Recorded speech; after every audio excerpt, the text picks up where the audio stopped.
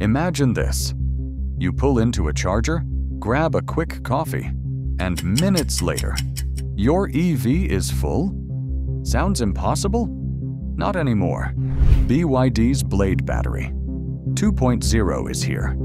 And it's not just one battery, but two. The long blade pushes range farther than ever, while the short blade unleashes charging speeds so fast it feels like science fiction.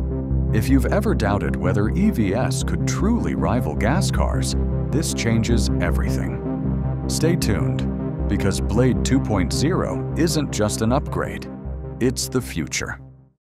What Blade Battery 2.0 means. To understand why Blade Battery 2.0 matters, you first need to know where BYD started. The original Blade, launched in 2020, shocked the industry. It was safer, cheaper, and more durable than rival packs. Using lithium iron phosphate chemistry, it avoided the fire risks that haunted nickel-based cells.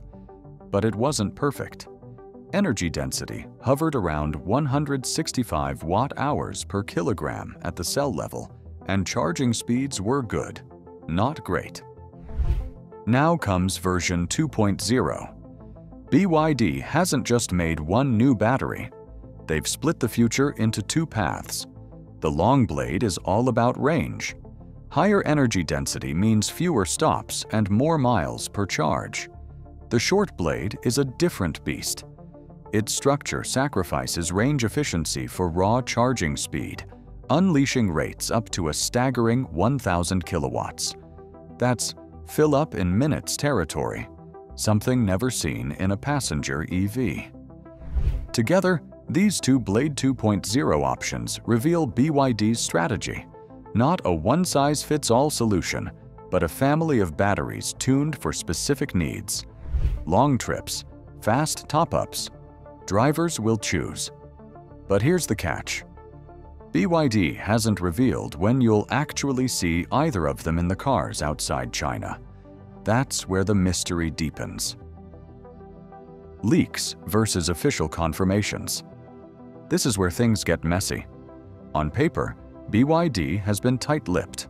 Officially, they've said almost nothing about which cars will carry Blade 2.0 or when. But leaks from Chinese automotive insiders tell a different story. Reports suggest at least 7 models are lined up for the new batteries. The Han L and Tang L are frontrunners, and sharp-eyed enthusiasts already suspect these cars may be testing the short blade pack with its lightning-fast charging. The Yangwang U7, a luxury flagship priced north of $150,000, is also on the list, along with a high-end SUV, an MPV, and an as-yet unnamed crossover. But here's the crucial part. These are not mainstream cars. Don't expect the Dolphin, Seagull, or Seal to ship with Blade 2.0 this year. The leaks suggest China-only, premium-focused rollouts first. Europe? Australia? North America? Nothing concrete, not yet. So why the silence? BYD is likely watching two things: how fast charging infrastructure builds out, and whether the new chemistry proves durable in real-world use. Until then, they're hedging their bets. In short, leaks say Blade 2.0 is here, but BYD says nothing. And if you're waiting for global markets, the truth may sting. 2025 won't be your year. The rollout is more selective and slower. Technical differences: short versus long. Here's where Blade 2.0 splits into two very different creatures. The long blade is the range king. Its energy density jumps from today's approximately 165 watt-hours per kilogram to somewhere between 190 and 200 watt-hours per kilogram, with some reports whispering about 210. That's a huge leap for lithium iron phosphate, pushing BYD closer to the best from CATL and Gotion. More density means more range without enlarging the pack. But there's a compromise: charging speed. The long blade tops out around a 3C rate. roughly 250 kilowatts in practice. Solid for long trips, but not earth-shattering. Then comes the short blade, physically smaller, about half the length, but designed to channel enormous current. We're talking an 8C charge rate, which in BYD's architecture equals up to 1,000 kilowatts peak charging. That's a number no passenger EV has touched. Discharge can hit 16 degrees Celsius, meaning wild acceleration potential. The trade-off? Energy density stays flat at around 165 watt-hours per kilogram, essentially the same as today's blade. You don't get more range, you just refill it insanely fast. This raises big questions. Will the short blade's cycle life suffer under that stress? How much extra cooling and structure is needed to keep it safe? No one outside BYD knows. What's clear is that each pack is tailored. Long blade for endurance, short blade for speed. It's a fascinating divergence. BYD isn't just upgrading. They're experimenting with two philosophies of EV use. Do you want fewer charging stops? Or do you want to plug in for 5 minutes and blast off again? The choice could redefine how we think about road trips, commutes, and even the future of fueling stations. Timeline and rollout. If you're hoping to buy a BYD with Blade 2.0 tomorrow, here's the reality. You'll be waiting. For now, all signs point to a China-first strategy. The Han L and Tang L appear to be early adopters, but those are high-end trims sold mainly in China. The Yangwang U7, MPV, and crossover? Also China-focused. What about global markets? Europe, Australia, Southeast Asia, and North America? Not this year. Multiple supply chain checks and leaks agree. No Blade 2.0 cars will leave China in 2025. At best, wider rollout could begin in 2026, once BYD sees how these packs perform under mass use. There's also the infrastructure question. The short blade's 1,000 kilowatt charge rate sounds dazzling, but how many chargers exist today that can actually deliver that? Even in China, where rollout is fastest, high-power stations are rare. Expect only a handful of pilot sites at first. That means, ironically, you might buy a car with the world's fastest charging battery and never actually use its full speed. The long blade, on the other hand, doesn't need exotic chargers. 250 kilowatt stations are increasingly common, and that plays right into its endurance-focused design. That may explain why BYD could prioritize the long blade for international expansion. So, the timeline? 2025, premium China-only models. 2026, possible trickle into exports. Global mass-market cars like Dolphin or Seal? Likely later. Until then, BYD fans outside China will have to wait. And watch. Because here's the twist. Blade 2.0 isn't just a battery upgrade. It's a statement of intent.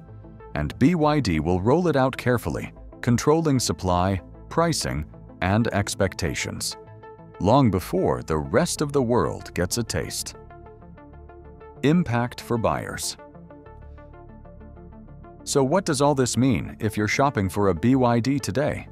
In blunt terms, Blade 2.0 won't be waiting for you in the dealership. Not yet.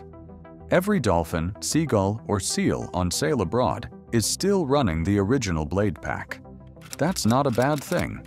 It's proven, safe, and efficient.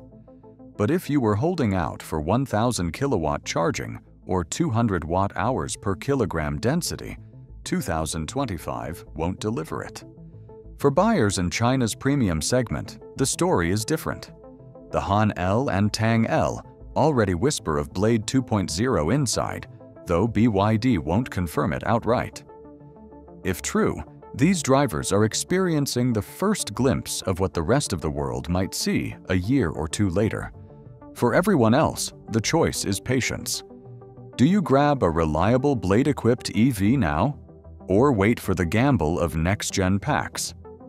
Given how little infrastructure exists for 1,000 kilowatt charging and how far off exports may be, buying now doesn't mean you're left behind.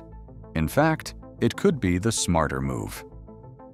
But the promise of Blade 2.0 lingers, reshaping expectations. Because once these packs scale globally, the definition of fast and long range will never be the same again. The charging edge. Range anxiety once defined the EV debate. Automakers fought to cram bigger batteries into heavier cars, chasing numbers that looked good on paper but solved little in practice. What if the real breakthrough wasn't range, but charging speed? This is where the short blade becomes a game changer.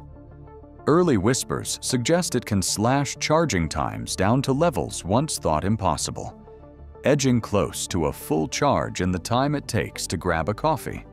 Not 10 hours, not even 1 minute. If true, this would make owning an EV feel no different from fueling a gas car, maybe even easier. And here's the twist. It doesn't demand exotic chemistry or fragile lab prototypes.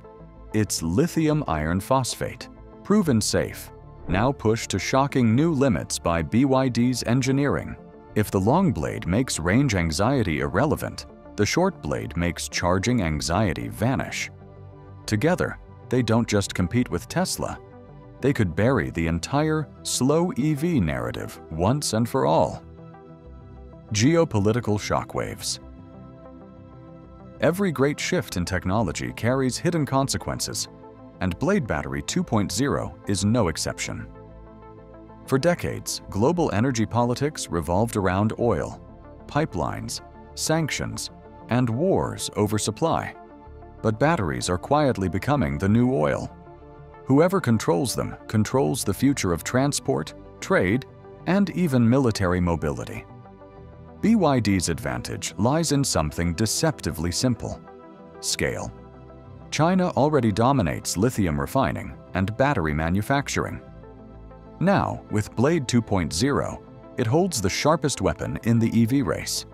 If charging can be reduced to minutes, the barriers for mass adoption crumble, not in theory, but in practice. That means countries dependent on fossil fuel exports face an existential threat. Entire economies could be undercut as oil demand begins to slide faster than expected.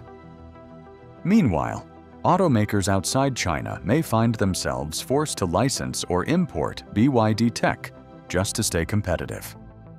The shockwaves won't be loud at first, but they will be unstoppable. Energy power is shifting east, and Blade 2.0 might be the final push. The Blade Battery 2.0 isn't just BYD's next step. It's the spark that could rewrite the EV future. With safety, speed, and scale already proven, the only question is how quickly the world will follow. Tesla, Toyota, Volkswagen, they all have to respond. But can they keep up? The EV war has never been this intense, and BYD just raised the stakes. So, what do you think? Would you choose range or charging speed? Drop your thoughts below. And don't forget to like, share, and subscribe for more hidden tech stories revealed.